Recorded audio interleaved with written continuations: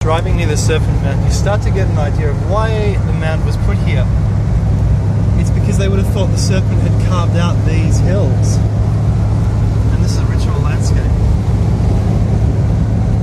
It's got strange valleys between these hillocks. I think there's a lot more carvings here, everywhere, all around us. These are all ancient carvings.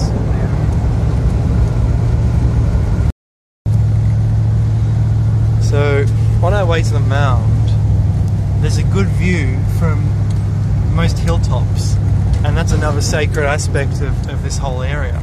And you see that everywhere. You see those mountains in the distance.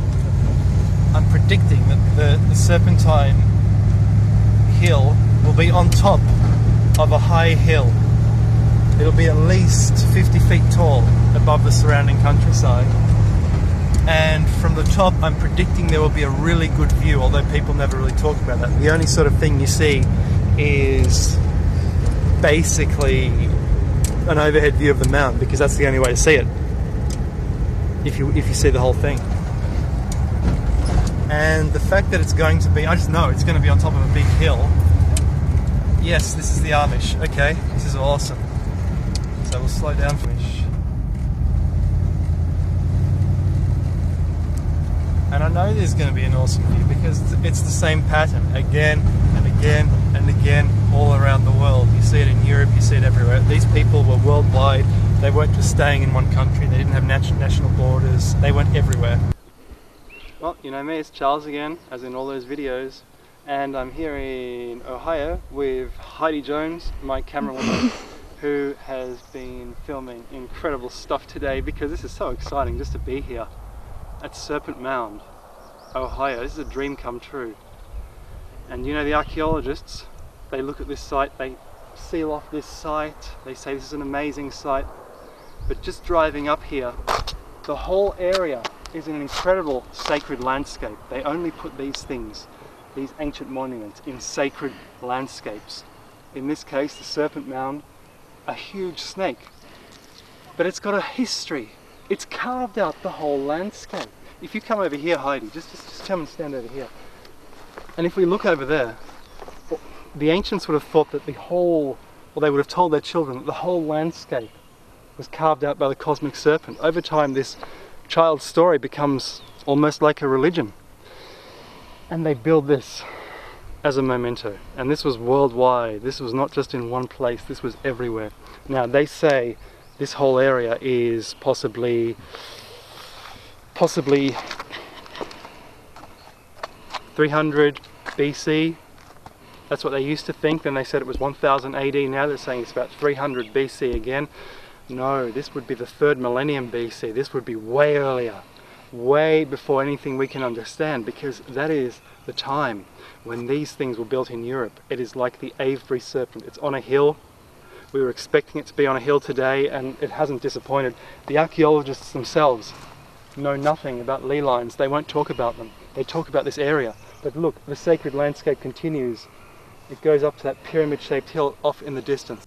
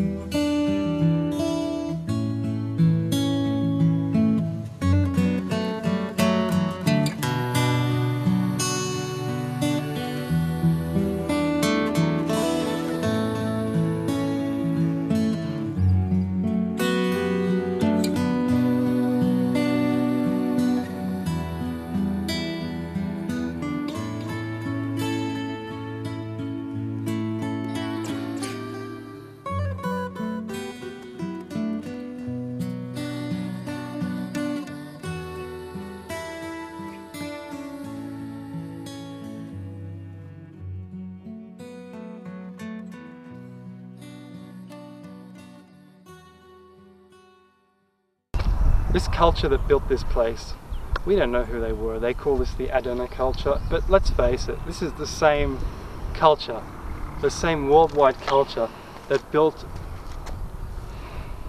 this sort of monument everywhere. In Avebury in England, there was one in New South Wales. It's been obliterated by farmers in the 20th century. As late as the 1940s, there was a snake on a hill, a snake-shaped top of a hill, and there were stones on top. And that has all been absolutely obliterated and destroyed. This was going to be destroyed as well, I just read on a plaque over there. But it's saved thanks to some archaeologists in 1885, and that's the time when stone circles everywhere were being absolutely obliterated. Now, if we go for a little walk, just follow after me. Come this way, Heidi, please. Come this way, Heidi, please. My great photographer. Let's go over here, shall we? And we follow this mound. Look at this mound. This is extraordinary. This is unbelievable. I mean, what is going on here? And just look at this view here. Look at that view of the mound. It just snakes right down. It goes towards the west. It changes its mind, and then it goes north. Sorry, it changes its mind. Then it goes off to the west. It is heading towards the setting sun. It is following the warmth. It's almost come from the setting sun as well, and it's twirled around to the north. Then it's decided to change its mind.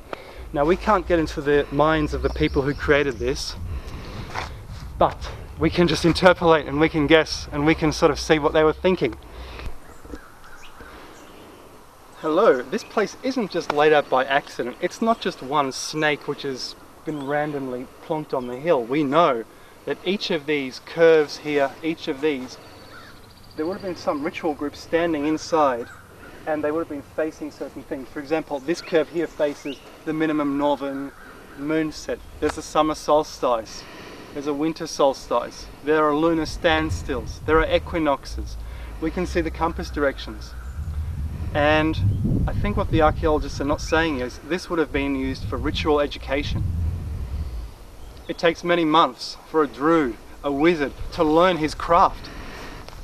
They would have had to come here at the end of each set of lessons, at the end of each term, and they would have been forced or compelled to watch the astronomical phenomena at work. That's why we're on top of a hill, for astronomy reasons. And after each lesson they would have progressed to the next stage. That's why it's all linked together like a snake, to the next lesson, the next lesson, the next one, the next one, the next one, until they finish the serpent, and then they are classified a wizard. That's what this place is for. It must be. Each one of these is a ritual area for a different ceremony. And it would not have been just ordinary people coming here. They were busy with their farms. This was for priests, for the elite. We have no idea about this culture. This culture, you know, this could be 3000 BC, it could be earlier. I don't believe that thing about it being 300 BC. No, it's earlier than that. But it was fixed up over time. It was modified. It was changed. We have to allow for that. But to find the original time, I think we should be looking at the 3rd millennium BC, just when things like Glastonbury were being built. Glastonbury Tor was being carved. Avebury, 3000 BC. There you go. Alright. Well, we're about 3/4 down the Serpent now. We were up there before where I was talking, and now we've walked down. There's a huge metal viewing platform up there. We're past the solstices and we're heading towards the head. This is actually the mouth of the Serpent right here. This is the mouth. And Heidi Jones, my camerawoman, if you could please lift up the camera so we can see the mouth. And it's holding a cosmic egg. That is absolutely incredible. That is unbelievable. There is a cosmic egg here, and it's sort of eating the cosmic egg. Is it eating the setting sun? There's a setting sun over there. It's facing due west when it just lurches off a cliff. And if we walk down there, as we're going to do, you see there's a massive cliff, and you see the same thing at Windsor Castle. Windsor Castle would have been a sacred hill. You go behind Windsor, there's a mound on top of a hill, just like this is a mound on top of a hill with a cliff behind it. And you can see this enormous cliff below you at that place and this place as well. And you think, how did they do this? Why did they choose this place? And then there's the energy. The energy of this place is just serene. It's unbelievable. I've never experienced anything like this. It's just peaceful. This is a dragon hill. The snake is the dragon. And there are more of these hills all around the world. These are dragon chakras. For example, in Poland, Wawel Castle. It's a dragon chakra. just like this. There's some, but over there's some unsettling energy about the place. Here it's just different. Here it's just peaceful. It's amazing. Every ancient place is different. Some places like Stonehenge, there's this foreboding feeling, this feeling that something wants to wake up, something's about to happen, but it's not, nothing's happening. Here it's just peace. It's the snakes has been laid down, and that's it. It's traveling down the mountain. It's eating the sun. I'm sure if people look into this, there'll be myths about the snake eating the sun. That looks like what's going on here. I'm not sure if that's a sunset or if it's a cosmic egg down there, but it's absolutely incredible. I mean, okay, cut. This is the start of the Serpent Mound here behind me, and it just continues off, and it curves. It heads towards the north, and then it changes direction. Follow me. It heads over here to the west. And it heads to that pyramid over there, right on the horizon. That's where it points. It goes all the way down. Now this was, and if you look over there, it's, as it is everywhere, a hill, a plateau on the edge of a cliff, and a huge beautiful view off into the distance towards a pyramid, and that's where the ley line continues. The serpent itself, it starts over here. I'm not allowed to walk on this. This is pretty soft, it's muddy, but it spirals here. This is its coiled tail. It goes off towards that metal structure, that viewing platform. It turns towards the north, and then finally again towards the west. And yeah, it points to that ley line. It wants to continue. It's pointing towards the setting sun. We don't know what's going on, but it's incredibly ancient.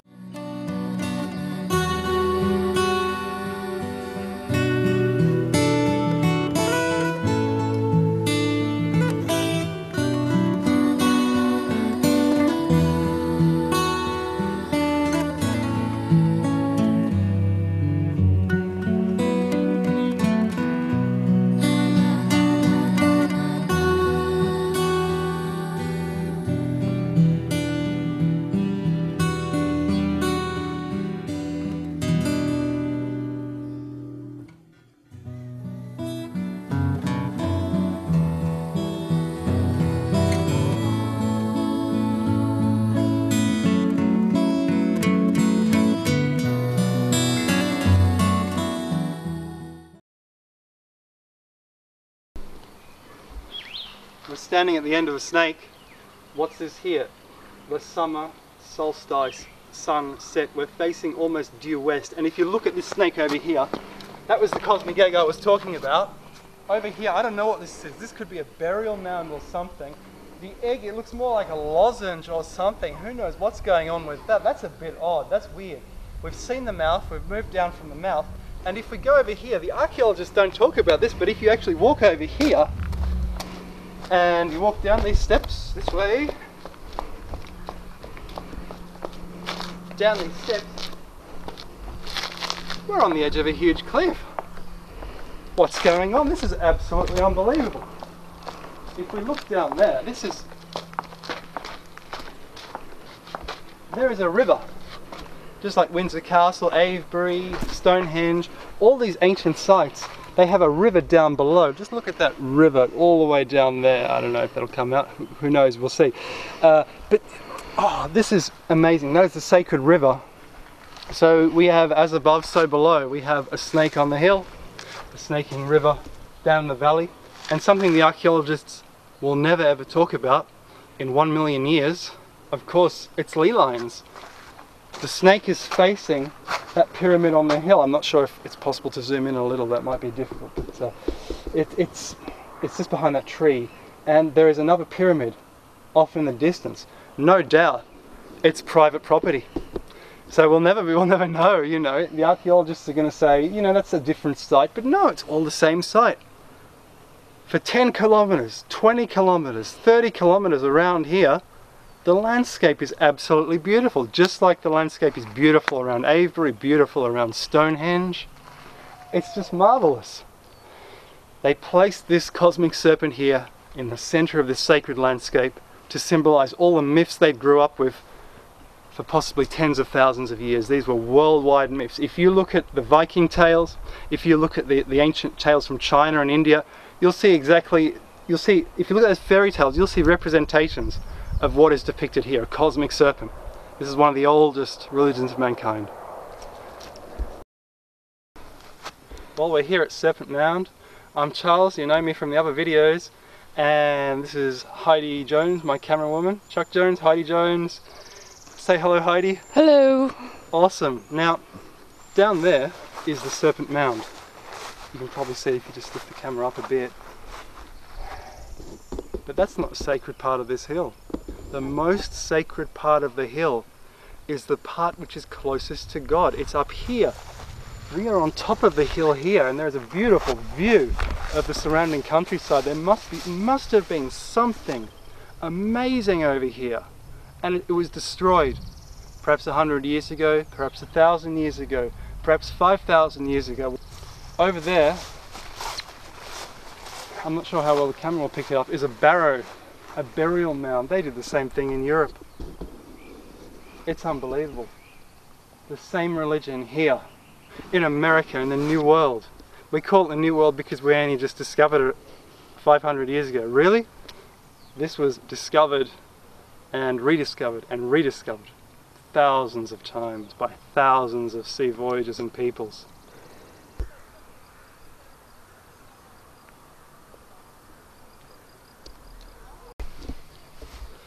Go ahead. Well, this seems to be the main barrow here in this park, and there are two more lesser ones. This seems to be the main pyramid.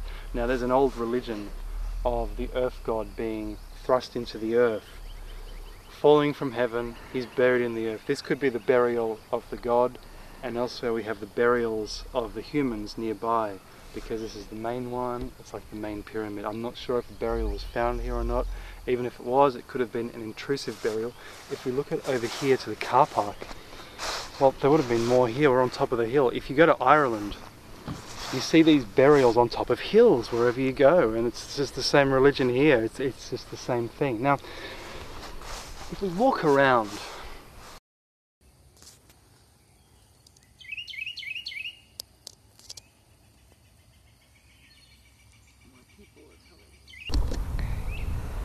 well, the Serpent Mound, this is the origin. This is the coiled snake. It starts in the middle and it coils outward, and as you see, it coils outward here, and it goes all the way around here, right up there, right around, coiling towards the setting sun.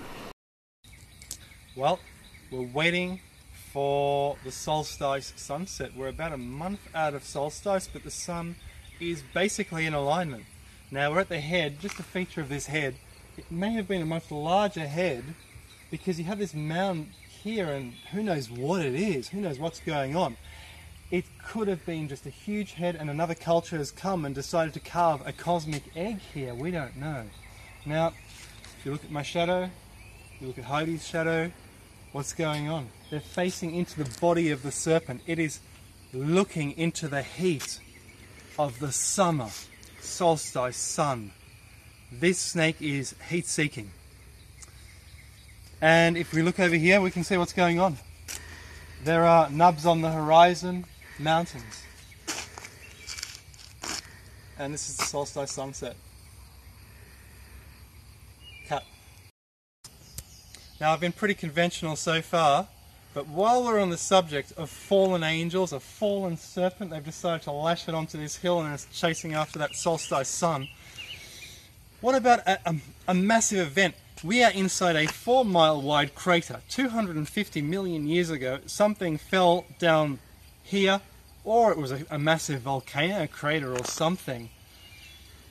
But the universe itself, physicists are increasingly realizing, is stacked information, layered information.